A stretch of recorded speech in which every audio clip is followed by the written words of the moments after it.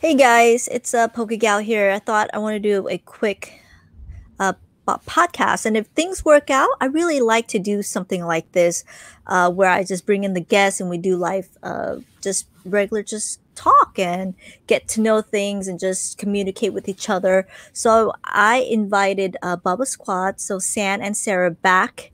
So I'm pretty excited. I wanted to talk about the recent purchase.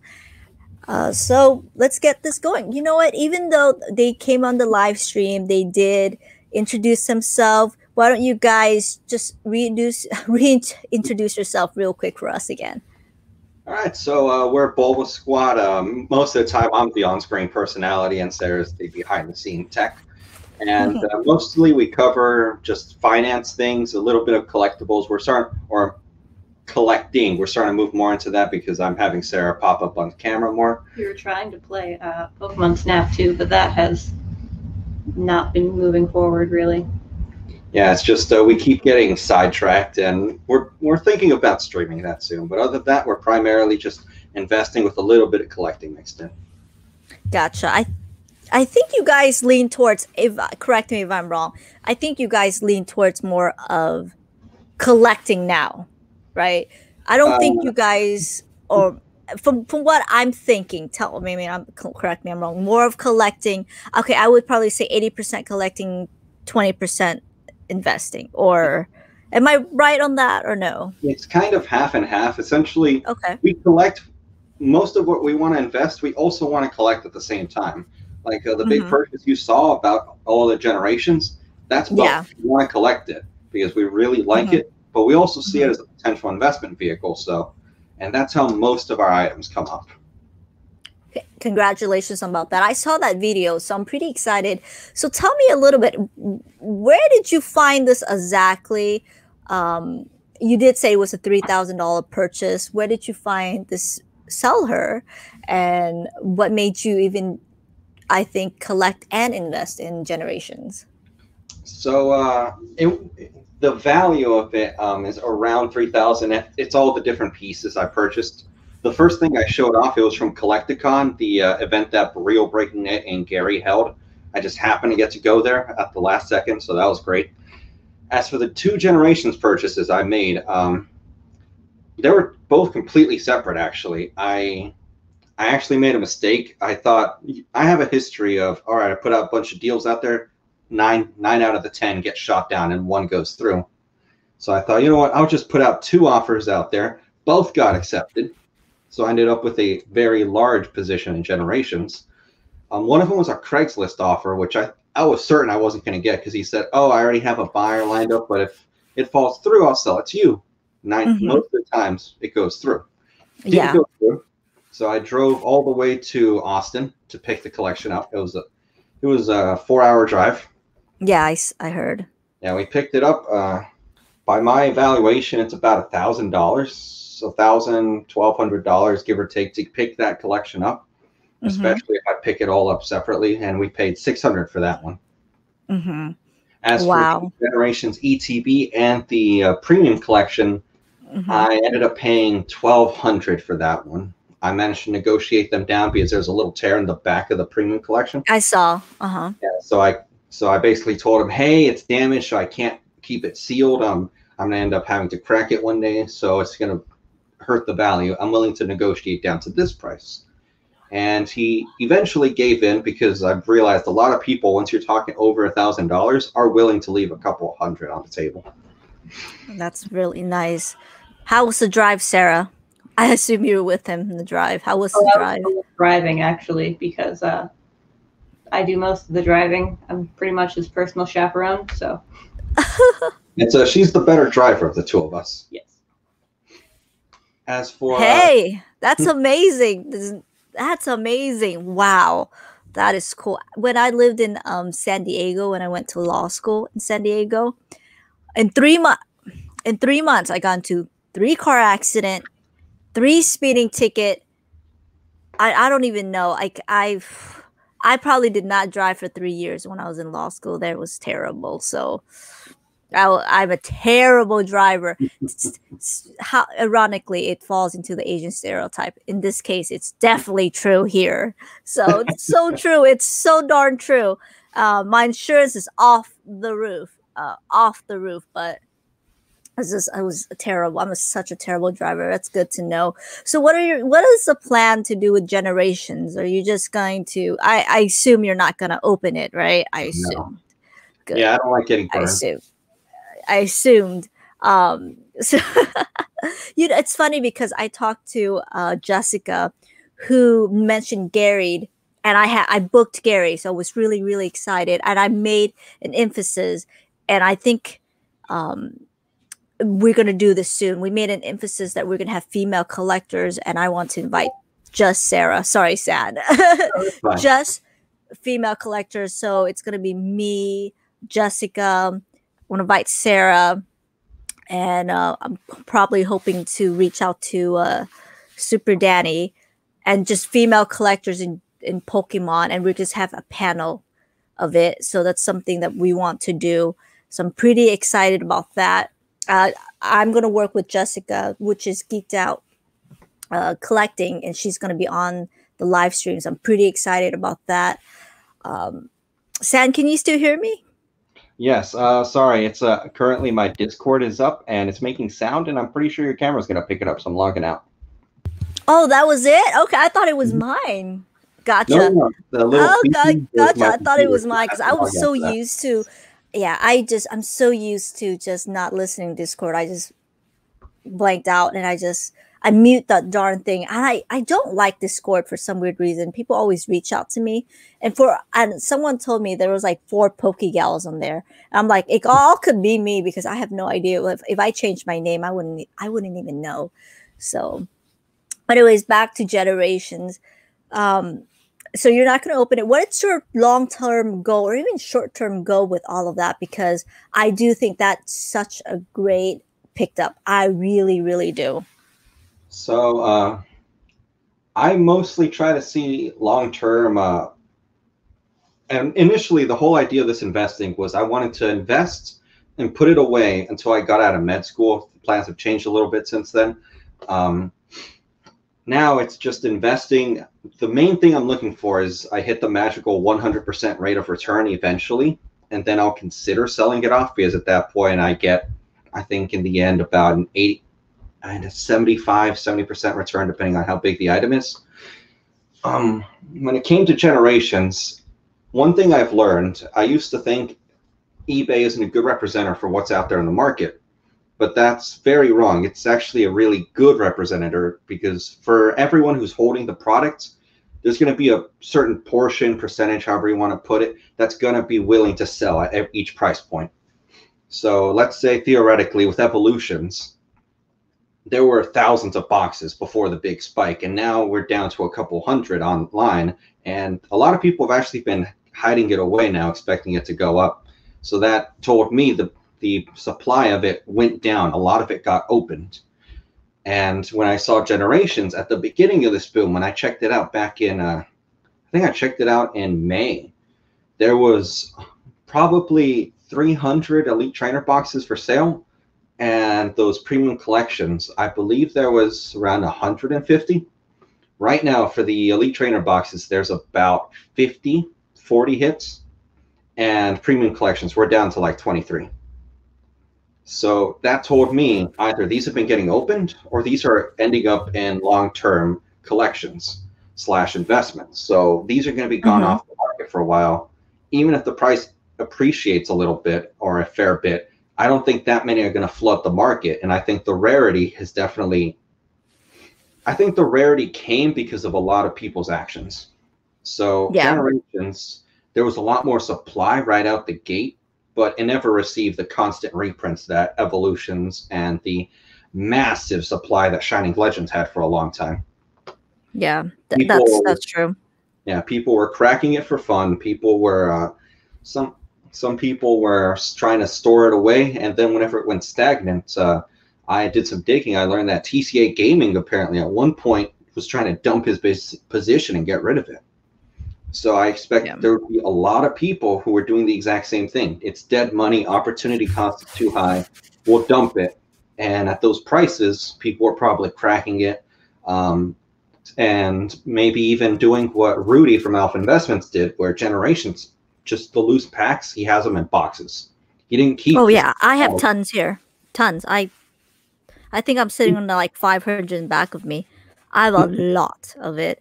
I do remember when Generations came out. I was a fool, and don't get me wrong. You know, it's funny because I was telling the others like you can be in collecting for such a long time and still fall into the hype.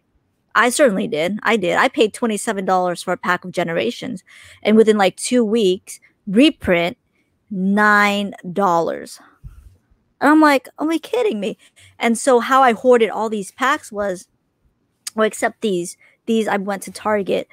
At first, people were in line at GameStop and people were in line at Target and all that crazy stuff to get Generations. They were so hyped. And when it just completely died down, oh, it died down fast. And how I got all of these packs, and it was because a local card game, sorry, a local card shop closed down near me, sadly. And the guy, it was selling for $2 a pack. And the guy said, I can't sell them at all. At all. You want to buy them all for $2? And I said, okay. And I kept them till now. Till now, it's all sitting in the back. I've crazy ton of amount. So I do have that box that you're talking as well. It's all in the corner here. So I'm pretty excited. I do think Generation is going to go up, especially when the 25th anniversary is coming up. I do. And I hear a lot of talks about Generation, just people opening it for fun. The cards went up significantly too, if I recall. So Yeah, there's actually a Charizard in that set it's not a big chase card, but it's been slowly appreciating. And the Pokekayun cards, I feel those are just going to keep going up because most people know about the Pokekayun. I think it's CP5 booster box. It's $1,000. Generations is mhm. the same thing. It has those exact same cards, and I think it might have a few more. I'm not 100% certain. I need to double check that. Yeah. And Pokekayun is a very unique set, and those are Mhm. very unique cards. They're like there have been no other like really cutesy cards. Sarah, what are some of the ones you can remember? You're the one who remembered these. Which one? Yeah. Yeah, The Radiant Collection. Oh, they've got the Vaporeon, Flareon, and Jolteon like all smushed together on the screen, like going out of the borders, and they've got a Sylveon and I think it's something else. oh yeah, the Pikachu that are all smushed up against the screen and trying to come out. Like that's all what Pokemon is. At the end of the day, we're all art collectors, and that is a very unique art gallery, even more so than I would argue the alternate arts. I think the Pokekayun cards have been a little underappreciated. And as time has been passing on, and these cards, honestly, I don't see that many in the population. I don't see hundreds upon hundreds of these. When in reality, I feel as though these should be treated with more respect. Yeah, I can find Pokekayun cards, or I guess the Radiant Collection cards from the local card store we go to. They have them in their box of bulk, so I'll like sometimes sit through and try to find them and buy them for like 5 cents. Oh yeah, my local card shop has tons of that for like 5 cents or 25 cents. Speaking of which, I should go back because he only sells it to certain people, and he said that he's gonna go sell. He's gonna bring more boxes for me. I just haven't had time to just. I haven't had time to do. I just haven't had time to basically go there. I just been so busy. So I'm pretty hyped up. I'm pretty excited. So I talked to Gary and not talked to Gary, but Jessica talked to Gary, who told me she told me a story about her opening some sealed Fortnite boxes. Did you know Fortnite is even crazily investable and collectible at the same time? I did not know that. Fortnite cards, which made me do a little bit digging, and she's absolutely correct. I'm probably even interested in some Fortnite now after I heard that. She apparently bought some boxes back then for $20, and they were selling, actually sold now for $2,400, and she had like 20 of those boxes. Fortnite. Huh. I thought that would have Yeah. died by now. Yeah. And she told me that she talked to Gary and she shared that story. And Gary said when you open a box, you have to have a definite purpose to open that box. And I was funny because that's exactly why I hoard all these things, because when I open them, the value goes significantly down. There's no definite purpose of it, instead of just, hey, I'd rather go buy the card. And I really like that you did that video based on how to invest and how to collect. I really, really like that. And especially when you mentioned the Champion's Path Charizard, where you said the chance of you pulling that, it's probably not in your favor whatsoever. What's at all. And I really like that. And I've learned that to just go out and buy the singles. So, but how are you finding like new collectors and new people to even trade? Because you said to buy and there's some to trade. Like, how are you finding? Is it Facebook? Is it Discord? So the first one I found on for the Rainbow Rare Charizard, he actually reached out to me. He didn't have the money. From eBay, right? Yeah, on eBay, he reached out to me, and so I took down the listing. We went to Instagram, talked, and he showed me a bunch of people who were verified. And in the end, I decided, all right, I'll take the gamble. It was a gamble because at the end of the day, you could always get scammed in this hobby, unfortunately. Oh, that's true. We traded, and it went good, and I realized, okay, now I have a connection into the trading world, and he has a bunch of people he already trades with. He already had all these connections. Like, all right, now we have I think his name was Pokezard 2000. Then he sent me to PTC Collectibles and all these people. And all you have to do is find one person or even a Facebook group of collectors, and usually they'll blacklist those who tried to scam, or once you get verified, they will essentially bring you in and you'll be able to collect. And in some cases, they even use middlemen, from what I've learned. Yeah, I've been a middleman before. Yeah, but yeah, absolutely. So, but yeah, absolutely. But yes, I just think that just right now, I do think the hype. I don't know if you guys agree with me, but I'm starting to see the hype die down just a tad bit, just a tad, just a tad. I don't know if you guys agree with me, but I'm starting to see that. It's funny because for battle styles, I saw someone, I'm not naming that person or what group, but was trying to sell it for $17 a pack. And crazy. And I thought it was funny because not a lot of people were buying it. I'm like, well, thank goodness. I think they're starting to see. And I made this bold statement. I want you guys to let's talk about this because the chat went nuts when I said this statement. I made this bold statement and I said the new collectors that are coming in that are agreeing to pay $17 or $15 a pack, whatever it was, they're just hurting themselves. They're not biting themselves in the feet, the foot. They're shooting themselves really fast because they are agreeing to, like, you know what? Charge me those prices. I agree to them. And in the end, who's the person who hurts the most? Themselves, because they are agreeing every set charge higher and higher and higher. And not only that, they're going to get so burnt out. They are setting precedent to say, charge me for this. So those new collectors who are misguided on things and just don't have the patience, they're just hurting nobody else but themselves. And I made that comment, and I think I made it during Jessica geeked out, and I think the comment went crazy. I just want to know your thoughts on that. One second. Oh, Sarah, you can go after me in a second. So yeah, definitely, people are 100% hurting themselves paying these prices.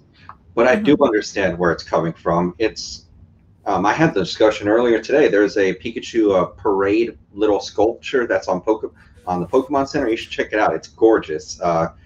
And they're going to make a set. So back on topic. I was talking to Sarah about it and going, I want this, I need to buy it Mm-hmm. now because otherwise I'm not going to get the chance to buy it later. Mm-hmm. Because there's been a Charizard sculpture had 2,500 copies and that like tripled in I price. And saw that. I saw that Charizard. It's nice. the It's Master definitely Ball nice. too, I did. and I saw all of it. I did. so I get where it is. It's essentially a case of if I don't buy it now, I'm not going to get it later, or I'm going to have to pay more. And I Mm-hmm. understand that, but there's such risk in that. We don't know if the prices are going to maintain, if they're going to drop below where they are now. And the biggest piece of advice everyone keeps giving right now, and even especially the biggest of the collectors, is buy what you love and don't try to time the market. That's what they keep telling them. So they'll like, if it's a $500, just pay. Like you want it, you want to collect it. But I think that's in the current environment, that's a terrible piece of advice. When it calms down, yeah, go ahead.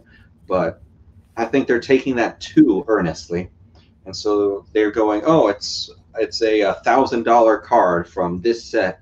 It's just going to keep going up. I need to pick it up now instead of stopping thinking, well, there's a lot of this sealed product out there. A lot of this demand is a lot of hype.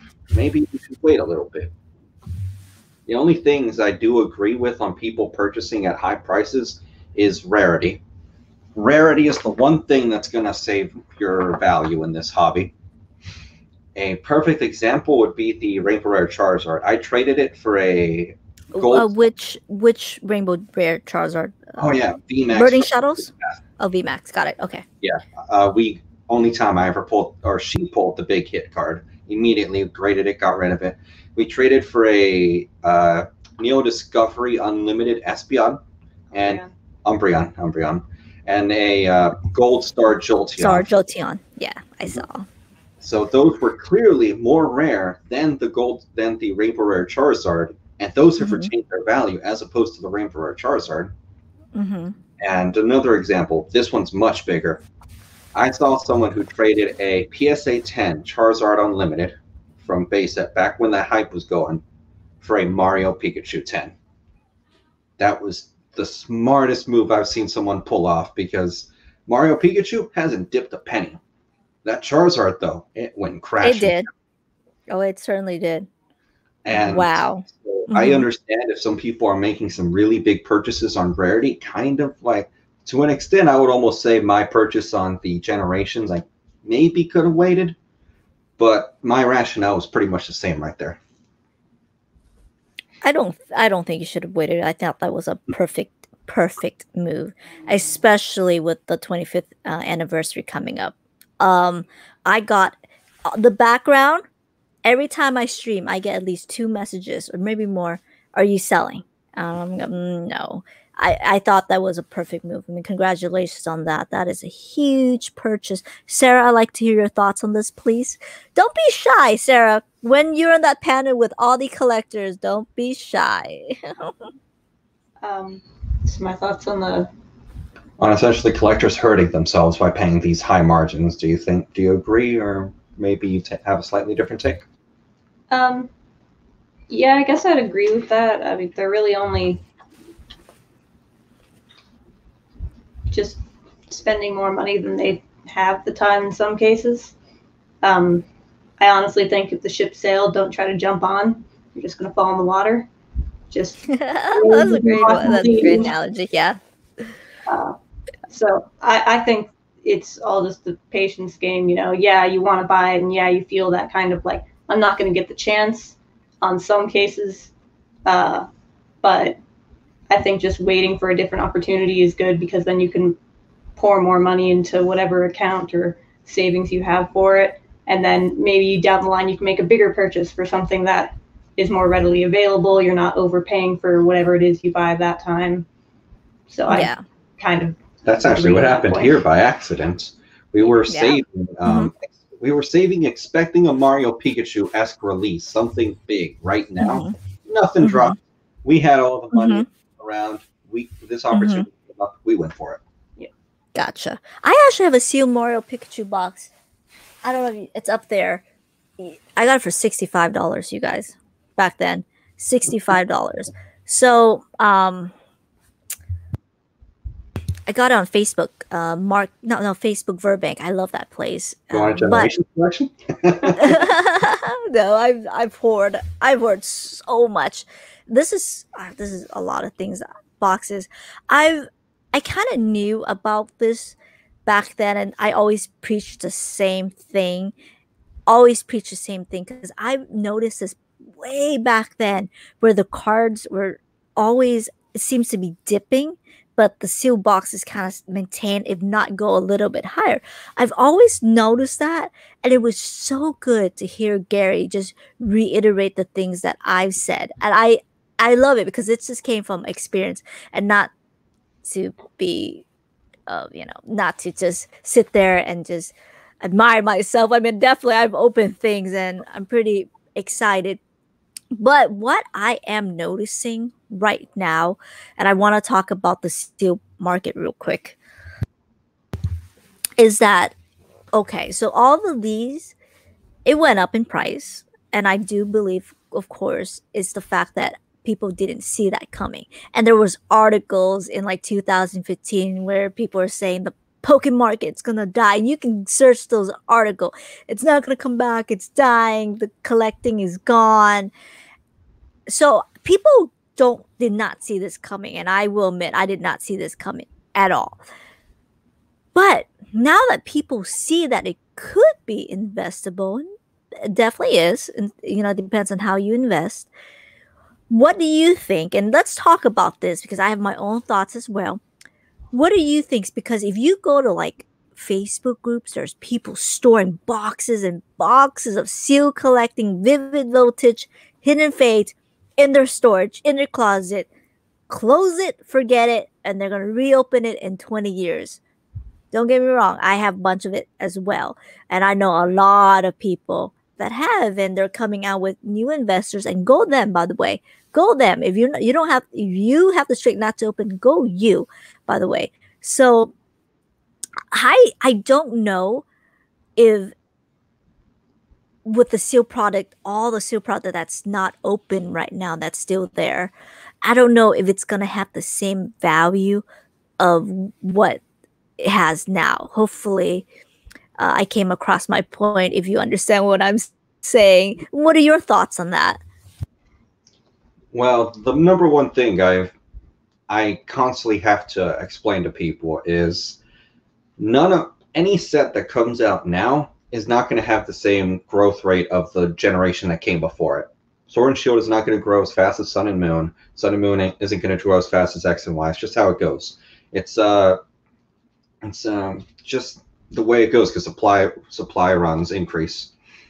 I think Sword and Shield, we're going to see one of the probably slowest burns. Like it's going to take a really long time for it to come out because supply is massive. We've now reached a point where you're right. A lot of investors have realized this is legit. If it explodes, I can make a lot of money. And if we've now exploded twice, what's the odds of it happening a third time? So maybe we should go ahead with that. But I also think people are overestimating the willpower of the average person. Everyone keeps saying, I'm going to lock it up for 20 years. I'm going to lock it up for 20 years. But people can't comprehend 20 years. In 20 years, I'm going to be in my 40s. In 20 years, some people are going to be in their 50s, 60s. They don't fully understand that. And so what's going to happen is essentially what happens with most products, especially the ones that are for lower income people. Essentially, if you don't have a lot of disposable income, this is going to happen much faster because you're going to be investing in these products. It's going to go up a little bit and then immediately go stagnant. Once a wave of people come out, the cardboard hands come out, they start selling, goes up again, and it keeps staircasing. But once you get into those high value products, for example, generations, people don't have $500 to throw around. They don't have $100 and all this stuff to throw around. So it's going to grow much more steadily. And for modern, it's just going to be a weird situation. A lot of investors and a lot of people who are just going to keep trying to sell off and driving those prices down. So I don't actually know. That was just me really giving you my full thought process because I've thought about this too. Yeah, I think about this as well. which is one of the reasons why I decided to stop investing or just buying seal products to store for a long time. But let's hear Sarah. Right. Well, I mean, I don't know really. I don't think anyone can really predict how sealed product is going to raise or not raise in value. I honestly think that if you buy it at the lowest price you can, and you manage to lock it in a closet for 20 years and, forget about it until 20 years pass and find it magically, and it's not damaged, you could potentially have a solid investment right there. But the problem is not a lot of people are capable of just doing that unless you're really forgetful. I did want to add one more thing. That rationale right there of all these new people investing, the supply runs increasing. That's why I've been telling people, run to vintage. Run into the vintage. The people who have low disposable income, the Timmies, are not going to be in vintage most of the time.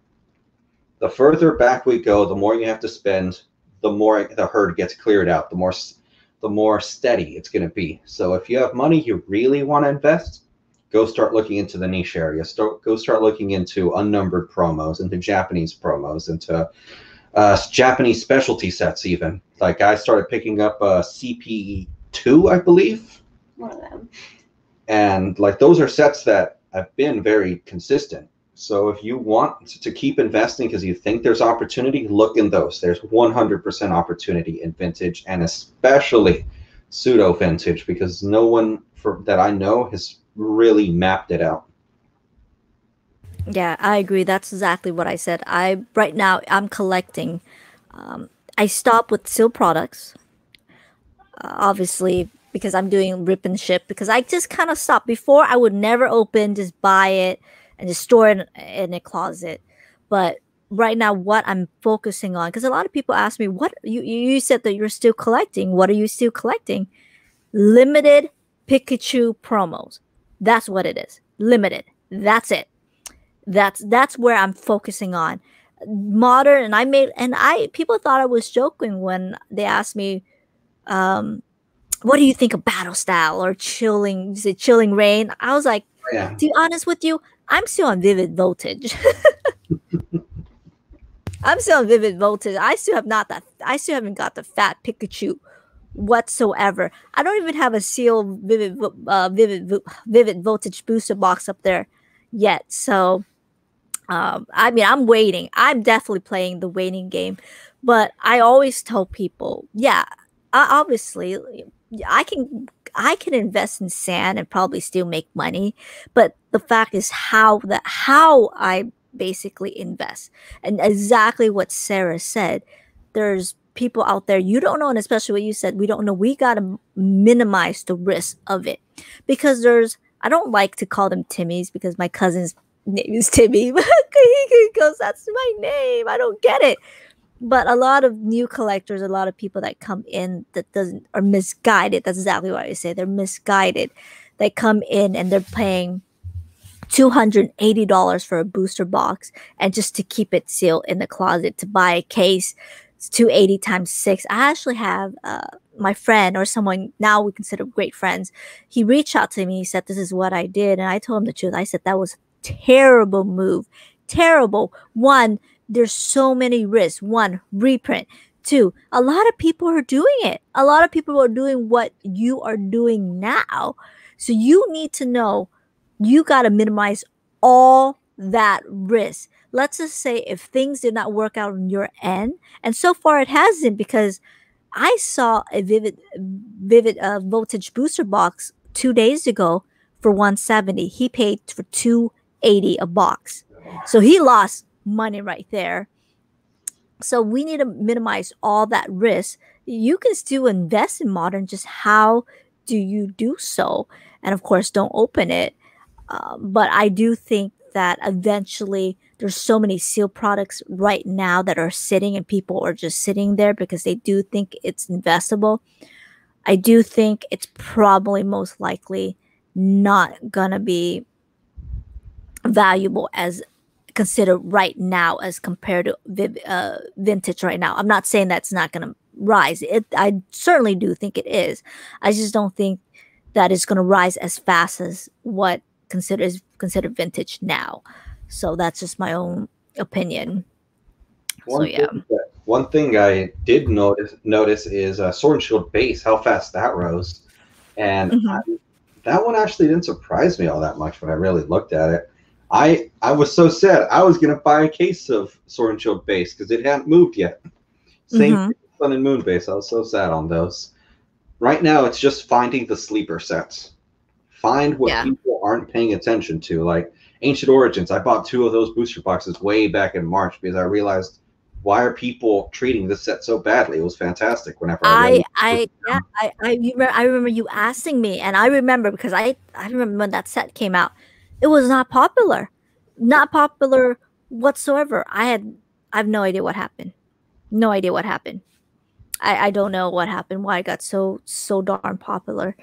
But maybe because of the gold cards that came in with it, but it got extremely popular. What I saw, and when that set came out, oh, go ahead. Oh, so what I was saying is I saw it had what was it? Primal Groudon and Primal Kyogre, which were the two legendaries the secret rares. Yeah, and then a couple Mega Rayquazas. So that immediately told me we're focusing in on that region. This is like, if you really like that region, I can see this very easily going up. Not because Sarah is one of the one. She wanted one to open for herself, and that just never happened. And I realized that when that generation eventually grows up and they see all of their legendaries in one set, that could very well be somewhere to park money. Yeah. I did not see that coming. I mean, I have I only have 1 booster box up there. I think I bought 2, but the other one was in the storage. I did not see that coming.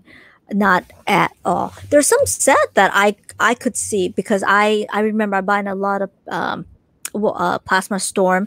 Plasma Freeze was so popular, so I went in, I got that. Flash Fire, when it first came out, it was popular, but not Ancient Origin. You know what I really thought was popular but was not as much as I thought was Breakthrough. I thought it would, because it's a Mewtwo set. I thought it would be more popular than it is now, but it's not. But Ancient Origin seems to be a little bit more popular. But I'll double check on that. So it just shows you never know what the trend will swerve at. So I thought it was kind of funny at all. Do you buy PWCC auctions at all, or do you? Because I don't at all. Like I don't like auctions. It's just not. Honestly, it's not worth my time. I don't want to sit there and try to snipe auctions like others do. I just don't like it. But I did want to throw out one comment I've noticed about X and Y, kind of a little off topic, and part of why I think these sets have been appreciating. The X and Y graded populations are not as high as I thought they would be. Because it was not popular. It wasn't. It was not that popular when it first came out, like at all. Like I wasn't even interested. Because I collected because it was popular. But I remember during the XY, when the XY set came out, people were not hyped for it at all. I think Flash Fire came a little bit where we're like, okay, there's a Charizard, there's a secret rare Charizard, and that's about it. But it was not hyped whatsoever at all. I think it might be because people who actually played Pokemon kind of made fun of the Mega Evolution aspect a little bit, because I definitely remember growing up hearing about X and Y coming out and being like, what's Mega Evolution? Did we turn into Digimon all of a sudden? They just evolve into a battle and then go back? What happened? So me and my friends kind of made fun of it a bit. We didn't really like the X and Y era a lot. And so kind of back to what I was saying, that had a interesting effect because all those cards are in lower population. The graded cards themselves started appreciating more because as those booster boxes all became more expensive to open, the cards inside the mint versions of those cards became harder and harder to acquire. So then the 10s kept appreciating, causing the booster boxes to keep appreciating. So it was a really interesting thing to watch. Gotcha. People were hyped for Phantom Forces, XY Phantom Forces. So I remember XY Flashfire Phantom Forces, and I think that's about it. I don't remember any other sets that people were very. Even the base XY base was not even that popular. I don't recall. All of a sudden it went up, but uh, yeah. Now that I think about it, not at all. But I do. I'm pretty excited. I think the hype is slowly, tadly dying down for a little bit. I think that Battle Styles came out actually today. So I do have a case sitting there. I'm gonna do my live rip and ship. You guys are what? Please join. I always love the company. So are you guys opening Battle Styles at all? We might be picking up a case this weekend from Rudy because I'm one of his patrons. So we may be picking one up there if he sell. I have no clue what his price is going to be. I think the worst would be $100, but um, he may be doing $82 a box if he's following his magic prices like he normally does. Really? I would like that. $82, I don't think so. That's distributor's pricing. 100 probably. No, actually, Probably. it's Rudy sells at distributor prices because he charges you for Oh, the really? Patreon. So his Pokemon boxes way back in the XY era, because we can see those prices, he sold them at Hmm. $79.99 shipped. Like that was the difference. Wow. Really? I'm definitely going to look into this. How do I sign up? Because my distributor charged me a little bit more. So I'm definitely going to look into that. Huh. Hmm. Just I'm got to going to get look lucky with into the Patreon. I joined just to support him. That was the reason. And then I started buying it. products, and that's how I ended up in Flesh and Blood, which I try not to bring up because it really, really upsets people. Why? Tell me about this because Jessica was telling me about Fresh and Blood, and she think it's a great investment. And she said that they were looking at some trends, and they were comparing it with another trading card. Is it Pokemon? I can't recall, but she was saying that it has the same factors that might cause like the same patterns of it being more, I'm sorry, the same patterns that being investable and the popularity. So I know nothing about Fresh and Blood, but I'm excited to talk to her about it real quick. Or are you guys investing in Fresh and Blood? So I'm going to have to limit myself because I honestly have my faith in Flesh and Blood is absurd. It actually is. Flesh and Blood is the perfect marriage of how a collectible should be treated. And I am very bold. Like, people can get upset with me. I understand. I honestly think Flesh and Blood is designed better than any other card game out there. So, what they did, they came out and said, our sets, we will reprint them as much as we need to for our player base in the unlimited format. Their desired pricing for the boxes is about $90 to $100, so cheaper than Pokemon booster boxes. And one booster box, they create them so that they can make about 3 to 5 decks a piece. So it's really Mm-hmm. nice. Most of your really important cards are like commons, uncommons that cost you pennies. You need your highest rarity cards for, so the equivalent rarity would be like rainbow rares. Those are like $1, $2, $5 at worst a piece. Even they have their own lottery cards, which you get like one in every 7 booster boxes. Those are in unlimited are like $20. Like they're really cheap. Mm-hmm. But first edition, that's where they got it. Perfect. They The booster added boxes? Yeah. they added cold foils, which are their own special variants of the cards. Mm-hmm. They're It's weird to explain them. You have to see them in person. They're clearly gold, but they look dark. And they add various cards that look like that. And those are only in the first edition. So it automatically created a desire to collect it. And they came out and said, like, first edition is the one and done. When first edition comes out, no more is coming out. But they will reprint unlimited as much as they want. So they drew a line in the sand saying collectors over here, players over here. Players, we will give you Oh. dirt sheet cards just like they want because a card game lives and dies by its player base. And for the collectors, they gave them an investment vehicle. They basically, without acknowledging it, because they're not legally allowed to acknowledge the secondary market value of their cards, they said, we care about your money and we respect it. So we're giving you this. Gotcha.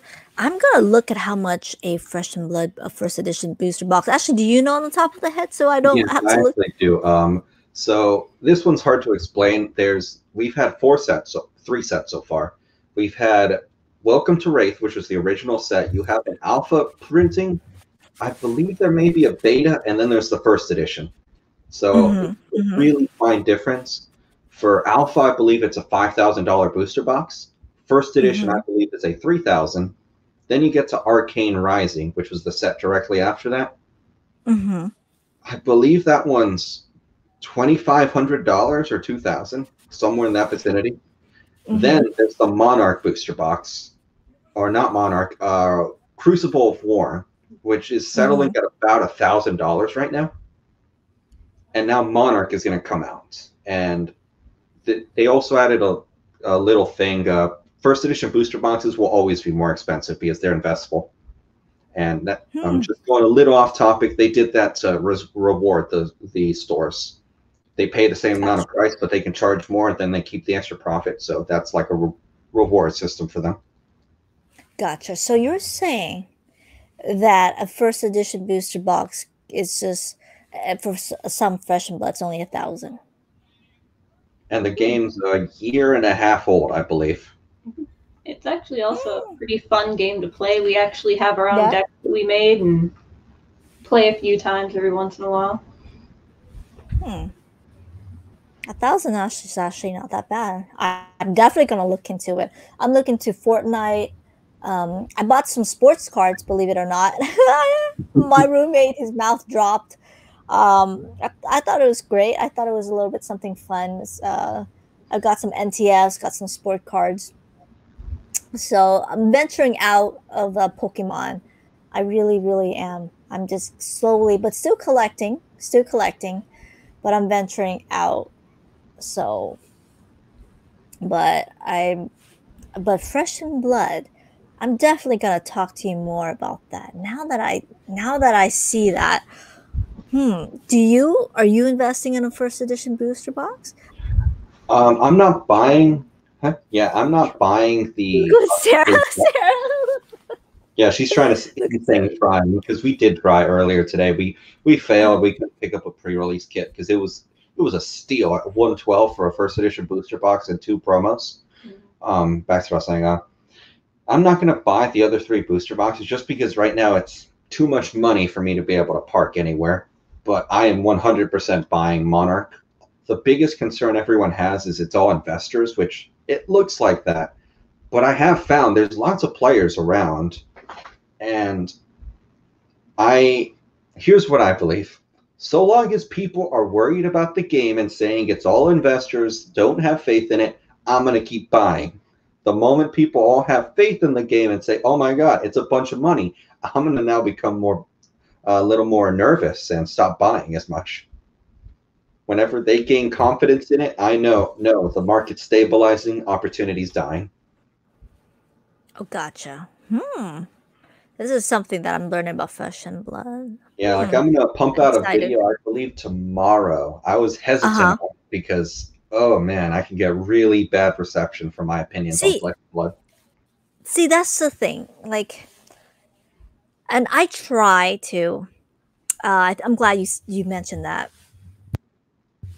Because every time it's just an opinion, right? It's just an opinion how you should invest, and I preach about the same thing. And I don't know if you get the same reaction as I do, but every time I talk about just how I invest and how people should invest, and just my opinion on just cards in general, Pokemon cards in general, I get the dislike button seems to go up every time I talk about it. Because I'm starting to think that people don't like to hear that they're losing money, and they go to my stream to be entertained. I mean, thank you, man. I'm glad they think that I'm entertaining. I tried, but I started to realize that people don't like to hear that they're losing money compared to what I do for a living. They pay me to get advice, right? They pay me like, am I going to make money? And that's when I go, no. or yes, it depends. So, but when I say it's a different when they pay me and I'd say, hey, I don't think you're going to make the money. That's a terrible investment. And compared to just going on YouTube and someone's like, this is the hype, Pokemon is it. And I'm just sitting there like, I think that's a pretty terrible idea. And I think people don't like to hear that. And I also get the reaction as like, if you don't agree with them or how someone does it, you're sudden like a hater. You're jealous of these people. But I'm just saying there, like it's not that. It's coming from a very caring perspective because I absolutely love the hobby and I love Pokemon. But how do you get the same reaction as I do as well? Kind of. So at least on the way the channel is right now, I've noticed it's a very accepting community of lots of opinions, which I'm very happy about. People disagree with me. Others are very adamantly with me, but I've seen so far whenever people argue, it's actually more of a discussion, and it's great. I am from the get-go. I have tried to be as transparent as I can. If you're an idiot, I'm going to call you an idiot. And you saw my video about I was calling out some collectors. I think you saw it. It was I think so. You want to? I watch all your videos. Which one? I watch all your videos. The one that came up with a warning at the beginning. Oh yeah,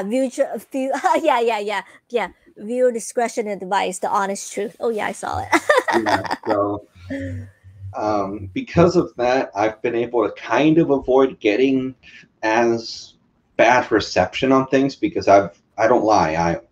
Again, if you're an idiot, I'm going to call you an idiot. But then I'll go, okay, now that you know, let's teach you so you're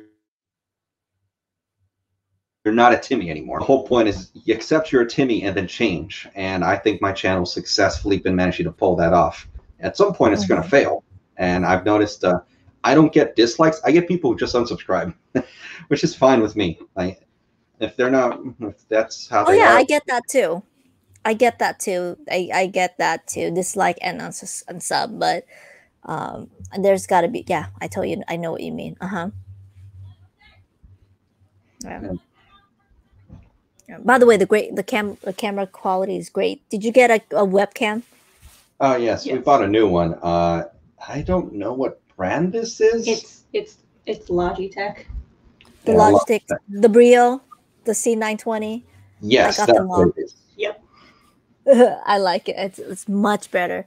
But yeah, I get that a lot. Was just I talked to Squeaks Gaming about this, and he goes, and I talked to Poke Knowledge about it a little bit too, and he goes, as long as you're telling the truth, it doesn't matter what people think. You're telling the truth, and I agree with that in some aspect, but I think that I have to balance myself where people come to be entertained, not to be like, hey, you're losing money. And I don't think people want to hear that. And that's where I kind of adjust myself a little bit. And I phase with my wording, I'm very, very careful with that. So, and I really like your honest opinion. Because your video is more, this is it. I'm going to explain it. My opinion, my thoughts. Okay, there you go. But I try not to do that. I mean, I try to be, it's hard, right? It's hard, but in the end of the day, it's all opinions to me. In the end of the day, it's all opinion. If you come and you ask someone for advice, it's just the same thing as this is what their thoughts are. This is what it is. So, but anyways, I'm just going on a little bit of a tangent on there, but that's just my reaction. But it still does not stop me from saying what I think we'll say. So, and you definitely have a lot of followers that agree with you as well. So Yeah, I try not to change. I'm doing my best not to change that, even when I'm a little worried about the backlash. Because, oh man, I was so worried about that video I told you about. The viewer discretion is advised. hmm hmm Because I ran it through a bunch of people like, should I do this? I could get a lot of negative backlash for this. But then when my subscribers actually accepted it, they told me I was wrong in some aspects. And then I made a follow-up video, if you saw that, where I'm like, I was negligent of this point. hmm That showed me, all right, just keep this up. Keep doing this, and I'll build a subscriber base that will be incredible. hmm Yeah, that's true. That's true. And I always tell people at the end of the day, like I said, it's all opinion, pure speculation. But there's some things that are very true. For example, and I always go again with opening packs, and there's things that I always tell people. There's things that you can see, and here I am with what I do for a living. There are things that are very much objective that you can see. One, a lot of people are storing things right now to invest. You can see that because you can go on a Pokemon website or Facebook. You can see that people are storing things, and you can just make a quick though yet opinion about that. And as long as when we state our opinions, we have facts to back it up. And I notice that you definitely do that. You do, because you use example when you do that. So that's really, really great. So what is next for the BulbaSquad, for the videos? What is next in general? Collecting videos, what is next? Uh, well, he's been trying to think of doing more of our "Is it worth it" videos, where we just kind of take one product and kind of break it down, evaluate it to its core basics, and say, is it worth buying this and investing in that? Because it seems like people like those videos. So we're going to try to attempt to make more of those. Yeah, so what I have next up on the agenda, I'm going to evaluate ETBs just as a whole, Mm-hmm. because I don't think it's worth it for me to break down every ETB. I'm going to start doing spider systems over every set at milestones, because I've realized that people like to have that, and I get to archive it for my own information. So I could just go back, look at it, and cross-reference with sets that are happening right now. And eventually we have to make the pace system. Oh yeah, the pace system. I don't want to finish that. Take hours. The pace system is the system to predict singles. That's that I promised at one point. I regret. That's tough. It. That's tough. That's definitely worth there. I figured it out. An idea that gives you at least something, but to actually sit down and do the work, you have to maybe take at least an hour for each step. So if you want to do one card really in depth, probably is going to take you 4 or 5 hours. For one I don't think people definitely do that. I definitely don't think people would do that. You know what? I actually wanted to bring this up. I'm glad that it popped back of my mind. Everyone is responding to this. I'm gonna respond to it in a different video with, again, but it's gonna be more in depth. But I want to talk about it with you. I want to have your thoughts, and I want to have Sarah's thoughts. Have you seen the video with Frosted Caribou and her reaction to what's going on with Pokemon World right now? Have you guys seen it? Yes, I started seeing it. I think she caught me during like 15 minutes in, so she didn't quite get it all. I'm going to go first because I can formulate my thoughts faster. You can think about it later. Initially, when I saw it, I kind of viewed it as complaining, but I watched it a couple times because I want to get past my initial emotional response, because I need to fully understand from their perspective, what are they seeing. In the end, yeah, she had a point. The hobby has become a lot of investors, but all she did was point fingers. She didn't provide any form of solution. She didn't provide any form of consolation. All she did was create a hub where people are going to be angry. They're just going to fester their anger, and it's going to make the hobby more toxic as a whole. Right? Instead of going, okay, this is the issue. How do we come together to try and, make the hobby better? How do we work together? It's their fault. These are people are here. This is why Pokemon's getting ruined. All right, goodbye. That was it. And it just festered anger, and I could see it in the comments. Everyone was angry. Like, this did nothing. All you did was say, this is why you're angry, give me views. And I know that's bold of me, but that's what I saw. And like that's why I ended up making the follow-up video to the other one, because I realized they need some consolation. Like, what is going to happen from this hobby? How do you navigate this? And like in the video I said, if it's that bad, leave for a little while, come back. Like, don't worry, the hobby's still going to be here. And Sarah? I just kind of agree with a lot of his points. I would have said the same thing. It didn't seem like she was making solutions. She was just pointing out what we all kind of felt and what we all kind of knew, and then that was it. I see where you guys are coming from. I kind of disagree a little bit. I think it's very much implied what we have to do, even though she directly did not say you should do this, you should do that. I think in the video she did imply for us what to do is to stop supporting, even though she. Okay, it's kind of weird because she did kind of, to me, honest opinion. There's more factors to me than just content creators. I get it. I get where she's coming from. I get that the people, and that's very true. What she said was absolutely true. The people that bring YouTube creators their most views is basically people that enjoy Pokemon. Because I really like Leonhardt. I love, and people might disagree with me. I love Unlisted Leaf, and I've been following him for quite a while. I love all his reaction video because that's me. I think he genuinely cares about Pokemon. I love Pokemon. But I do think what she did say is correct in some aspect. If you don't want, and I think this is all implied, if you really want the prices to drop, stop supporting. Just don't stop. You're right, exactly what you said. Exit the hobby. Don't buy. Just don't give into the hype. But at the same time, she posted some videos that I firmly disagree with. She put Squeaks up there. I disagree with that completely. You should support Squeaks Gaming. I absolutely disagree with that. He actually provides great content, and he talks about prices. The market crashes. It's more of a different content where there's no hype in what his video, right? He talks about the prices, all the he does the breakdown, analytical breakdown. So that's a little bit different there.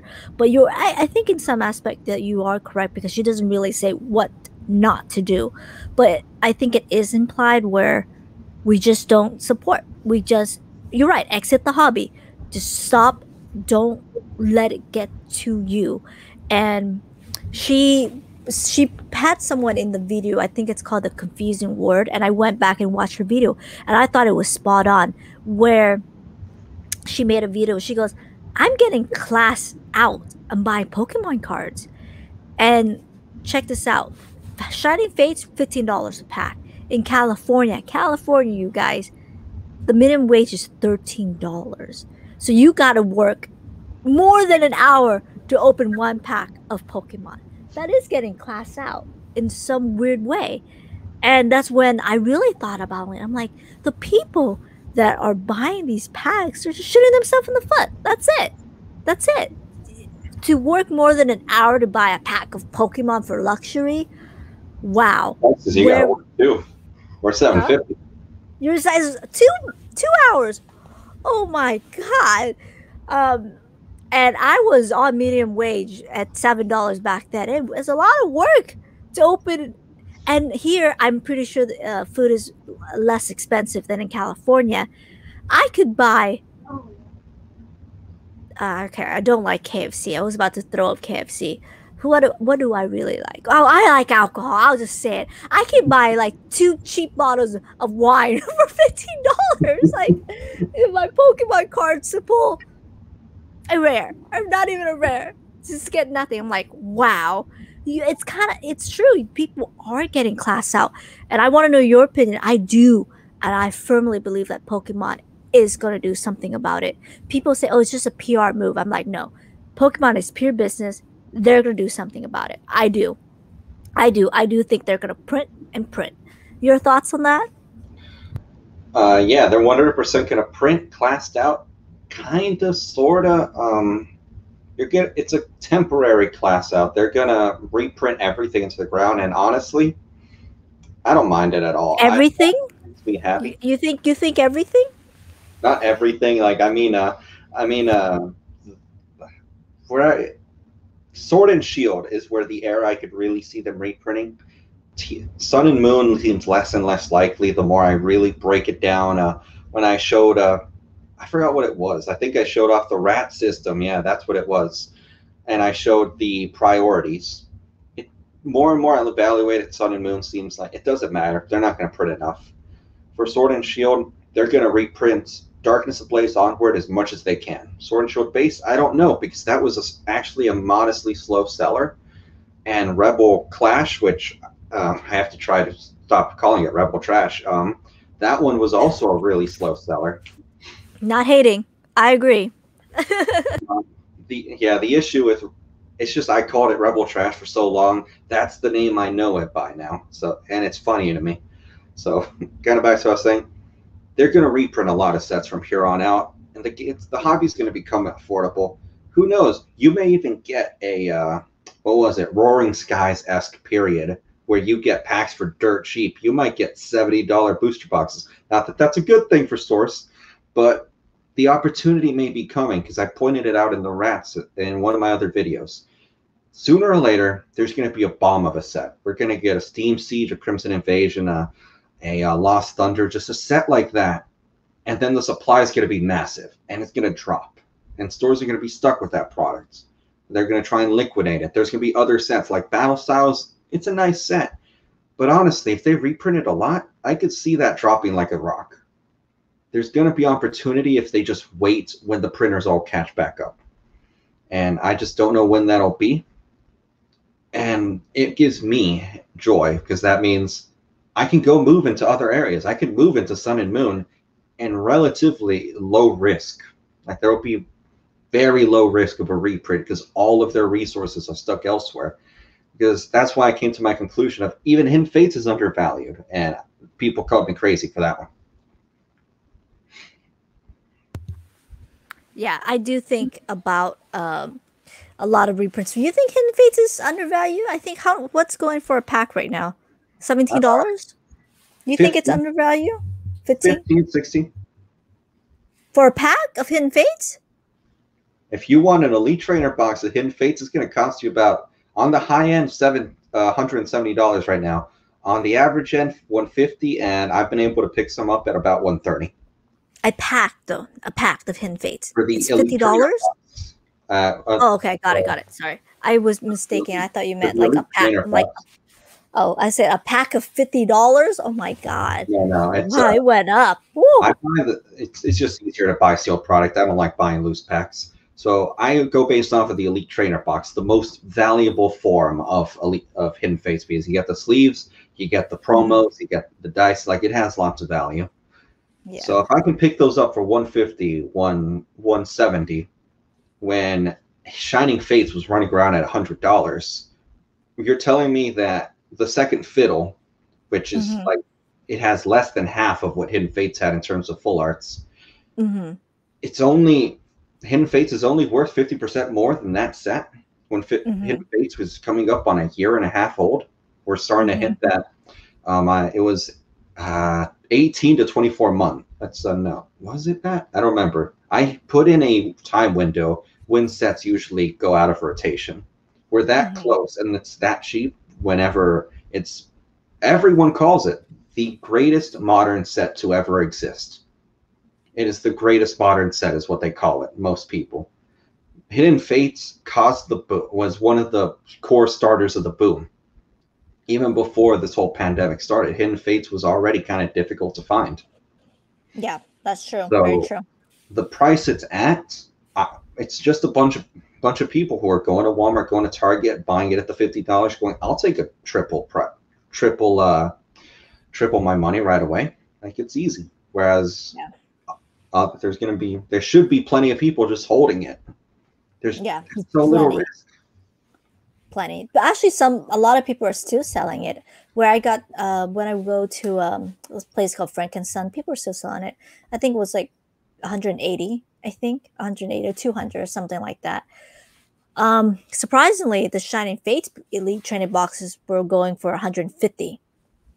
So I thought that was crazy because I don't recall Hidden Fates booster boxes going up to 130 right so quickly, so darn quickly. And I hear people saying, oh, Shining Fates is the new thing. I disagree. I really disagree. I think Hidden Fates most likely is going to hold its value. I really do. I think Shining Fates is just going to go downhill. What do you think on that? If they keep reprinting Shining Fates, I could see that. Oh, they will. They will. Oh, they will. Depends on the amount. Because if it ends up being a massive reprint like Roaring Skies level, then yeah, it'll definitely be an issue for it. But it's a Shiny Vault set. People tend to like Shiny Vault set. I don't think it'll drop below MSRP. I think it'll hold a very nice, solid price. At least certain forms of it. But if you're buying at the $90 mark, even $80 mark, I think that's too high. I think 70 or 60 is closer to where it might settle if I always go based off of ETBs. Remember that. I don't ever talk about loose packs because I just think terrible idea. Shining Fates has been proven to be able to be weighed. So Gotcha. All right, we're almost an hour and a half mark. If you have anything else, I'm gonna probably call it another 15 more minutes because I got work tomorrow, and I always enjoy talking to you guys and just seeing you guys evolve in this hobby. When I met you guys, I thought it was the most funny story. I would never tell how I met them, and I said it in the stream, but I'm really, really glad that you guys are on a much better path right now. And that $3,000 purchase definitely proved it. Definitely. And Sarah, just to let you know, you are an amazing girlfriend.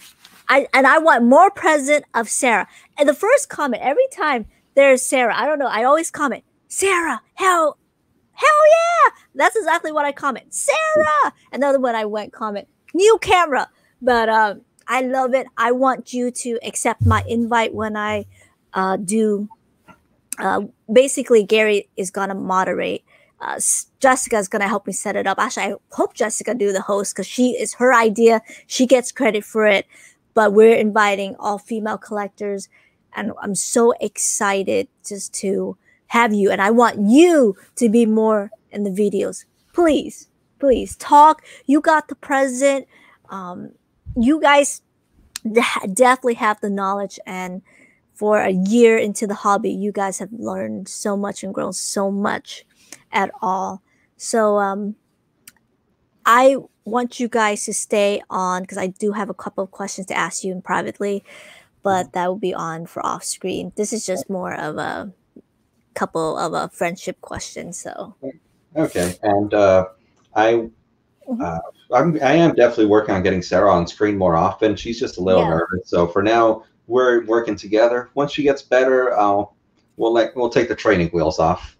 I've always been much better with it in front of Sarah, it's called BulbaSquad 2. We gotta. You need a cameraman. So what do you mean? You're doing great here.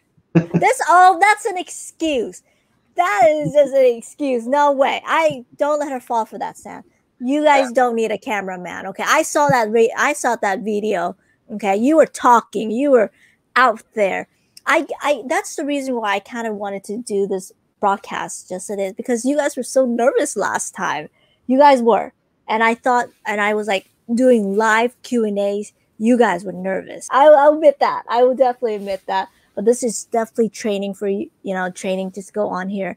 I wanted to do some weekly things, talk about prices, but I'm really glad that you guys stayed as in collectors. I'm pretty excited for that. Make more videos. I think they're very education. You know, it's really funny. Just something before we end the broadcast that people start thinking, it's funny because after doing this for quite a while and just, what's the opposite of a Timmy? Tell me, because Timmy? I don't follow Rudy that much. I mean, I know I follow Rudy, but not the terms. What's the opposite of a Timmy? There's no real opposite of a Timmy. You mean someone who's gotten way too confident? Yes. Way too confident. Yeah. Okay, no. Okay, that's bad. What is someone that is not a Timmy anymore? There you go. That's a better one. What is someone that's not a Timmy anymore? There's levels of Timmy. Like There's a level of Timmy. that's the Oh my thing. God. It's just you. When you get out of being a Timmy, you're just not a Timmy. That's it. You're a functioning human now. And you can be Wait, Timmy. you just said there's level of Timmys. Hold on. I can't clarify this to me because now I want to know. What? Tell me of level of Timmys. Now I'm interested. I'll go quickly through it. It kind of shifts around because Rudy's the one who established it, and he's the one I look up to when it comes to investment. So there's the Timmy, just basic Timmy. Just he makes plenty of mistakes. Then you start getting into Captain Timmy. Captain Timmy now starts spending a little more money on things, thinking it's a good idea in concept until you actually execute it. Timmy will just make kind of dumb moves, not really fully think them through. Captain understands concepts but doesn't understand real world practicality. And then there's Emperor Timmy. All right, so Emperor Timmy has a lot of money to spend, is making some really good moves, but it doesn't quite know how to seal the deal at the end of the day. So he'll go, all right, fantastic investment right here. Now I'm going to pay way too much for it because I didn't fully do my research on this. So there's just levels of Timmy, and it just kind of comes out. It's funny. And Gotcha. tell me right before we end the stream, because I want to actually take a little Easter egg of information for whoever made it this far.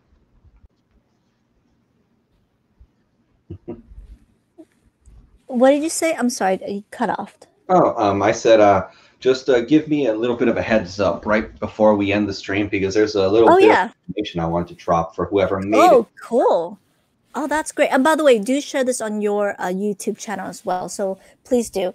No, okay. So just real quick, I am a Captain Timmy when it comes to sports card. I'll admit that right now. I am a Captain Timmy, but I'm definitely learning. I do have the capital. I am a Captain Timmy, but surprisingly, when I invested in NTFs, but I did it with two friends that are crazy. They're so educated on, in my opinion, on this. So I did it with a friend. So I got lucky on that. So far we're making money so far, but I am Captain Timmy on that. I thought it was really funny. I did not know there was a level of Timmy, but I was going back to what I was saying. Sorry, I work today. I'm losing my voice. But what I was saying, that after you hop off the Timmy train, I'll just say it like that, when it comes to just collecting Pokemon, we have like a collective thinking. The same people, because I talk to so many, right? King Gary can attest to this too, now that I hear what his thoughts, and I will confirm. But David, Uncle Dave, all these collectors, they come in. Squeaks even said, they go, buy the singles, keep it sealed. When you eventually get that, of how to invest, it's just basically on the same boat of how to save money. That just shows that everything that I've been preaching, everything that you've been preaching, eventually when you get off that Timmy train, it's the same level concept. And that's where it's unity there. There's not a lot of disagreement, and that's what I've noticed. So any final thoughts? And I'm ready to hopefully end the stream soon. I'm losing my voice. Sorry, go grab a paint. So this is just a little tip on Hidden Fates for anyone who actually made it this far. Hidden Fates, it's getting reprint and lots of things, but there is a little sleeper inside of the set, and something I've been learning about specialty sets. You can find rarity within sets themselves, especially once you know what you're looking for. And I'm so jealous of that pin box. You sent it to me. I remember it on the Discord. I was so jealous. I've got a couple of these. So jealous.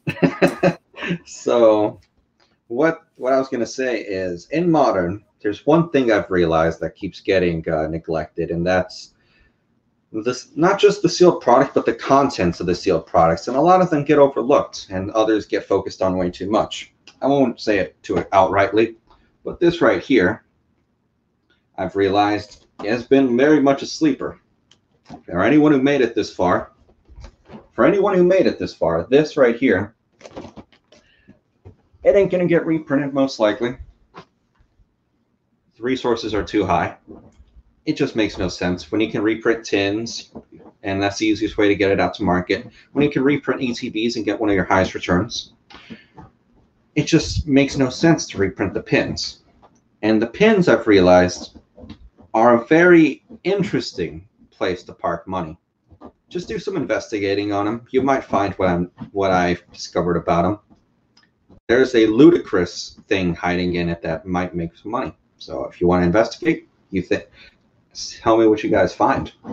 So that's all I'm going to say, because whoever made it this far, if you can figure that what I'm talking about out, you deserve whatever money can come out of it. You muted yourself. I said you have to brag about that. Oh, sad. And by the way, I wore this hat for you, Sarah. Okay, so I'm just saying we want more Sarah. Okay, we want more Sarah. Well, I totally agree with that. I missed my shot on that completely. I totally agree with that. I wish I had that. That's probably the only thing that I don't have sealed in Hidden Fates, but I do have a case of Hidden Fates ETB sealed, so I only have one. So, but that is something that I want. I remember we talked about it and you posted on Discord. I'm like, keep it. I remember I said it to you. Keep it sealed. I remember. I'm pretty sure that was me that said it. Keep Yeah, they it sent me sealed. 4 little pin boxes that were Yeah. loose. I was sad, but I said, you know what? I want to have fun. I never get to open Hidden Fates. No, I said, no, keep it sealed. Keep it sealed. There you go.